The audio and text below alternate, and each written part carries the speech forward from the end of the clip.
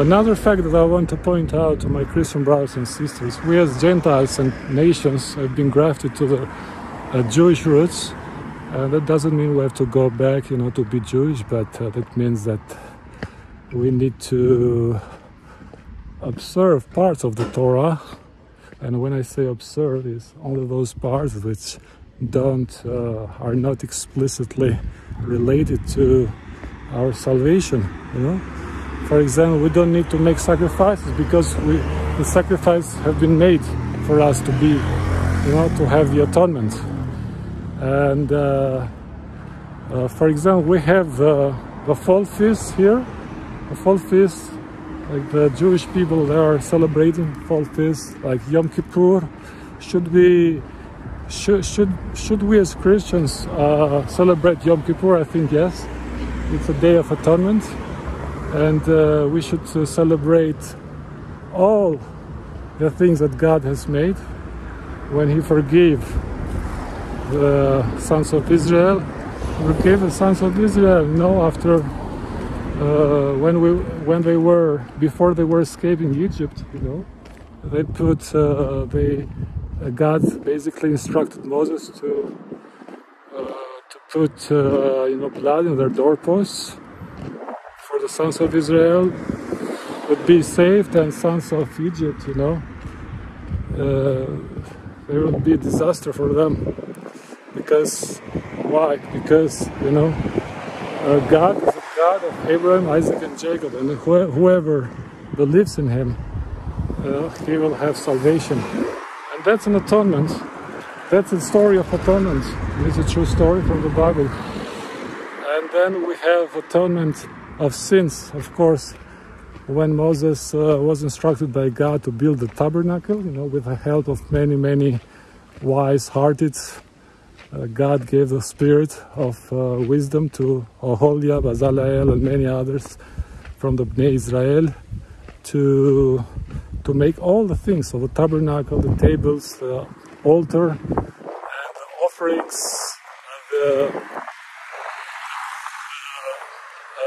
the altar of the incense, the altar of the burnt offering, and everything else, And all these things, one of the purposes was to make atonement, for their sins. Because if God had to be part of Israel, and live in the middle of Israel in a house built by man, and I know that God cannot live in a house built by man, but God loves so much. He loves so much His children, and of course the whole world. He loves them so much that He wants to build a house inside us. Of course, now the Holy Spirit is leading inside our temples, But at that time, God's way to make atonement of their sins was to build a tabernacle and altars, and they would make Aaron, Moses' brother, and his sons, they were appointed by God to make this atonement. And basically they would take the sons of Israel's sins on their own, to remove them. So they would take their sins, because they were kind of mediators, the priests. And God appointed the priests, Aaron and his sons, to be forever in the service of as Kohen, as God's priests, And that was an atonement, another atonement.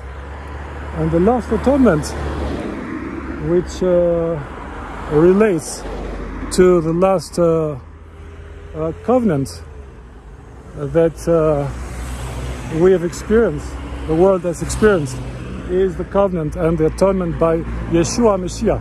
So God had to come here by Himself to make an atonement, It's like everlasting atonement, it's not a temporary atonement, it's an everlasting atonement. and it lasts forever and ever, you know, because God himself is perfect, and with his blood we have atonement of our sins. We have forgiveness basically of our sins, and our guilt is no more. What does that mean? Does it mean that we should be passive and sleep? No, it means that we should do something about this. We should reflect his light. We should reflect his glory, you know, and reflecting his glory also means, you know, action. Because the Jewish language, for example, is an action language. Like we see the verbs. The verbs take place in the beginning of the sentence in the Jewish language, right? So it's an action language. So we should be active, you know. And another thing we should be active is following his commandments.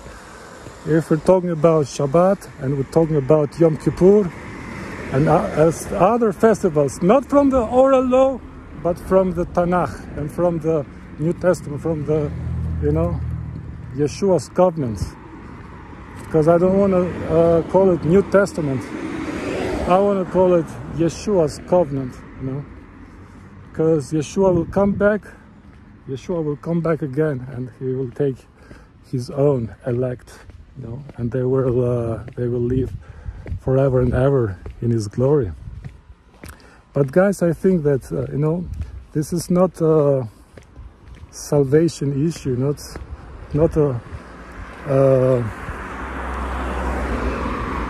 it's not a salvation issue, just respecting his command. I mean, celebrating Shabbat or Yom Kippur, it has nothing to do with salvation, but we will miss a lot of blessings, you know, because if God says that you remember the Sabbath day, you know, to keep it holy, then this is a commandment. I don't know, is it as heavy as the other commandments, but it is still a commandment. I don't think it's as heavy as loving your neighbor, of course it's not, but it's still a commandment, you know, and you miss a lot of blessings by missing this, by not keeping this commandment of keeping the Shabbat or keeping Yom Kippur. Because when you keep Shabbat, when you keep Yom Kippur, in a way you're celebrating what God said, what God did, you know, with his people. And God wants his glory to be you know, reflected all over the world. This is one of God's attributes. He wants his glory to be known. He wants to be known everywhere in the world. So when you go and celebrate his festivals, the Feast of Tabernacles, for example, you know, I think it's a blessing for you also. Yeah. Well, I don't know what to say else, but I hope this video encourages you to keep God's commandments.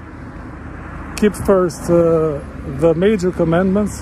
Love your neighbor, take care of the widows, orphans, love your family, take care of your parents, you know, don't send your parents in the what's that called, you know, where the old people live. I know in America, I have a friend of mine, you know, he left on a mission somewhere else, and he left his mom in a, what's that called when old people stay, they live somewhere. Here in my country, old people live with their own family, you know, and the sons take care basically of their essential needs, you know. Well, it's a hard work, to be honest, to take care of your elders, especially when they get on their 70s, over their 70s. It's a hard job. But I mean, if you leave them behind and you go somewhere else I think it's a nonsense, you know, it's kind of hypocrisy, because if you're not taking care of your own, how can you take care of other people throughout the world? You go for a mission or a ministry or something. Anyways, That's it for the day, guys. Please subscribe, leave your comments, and God bless you. Till the next time.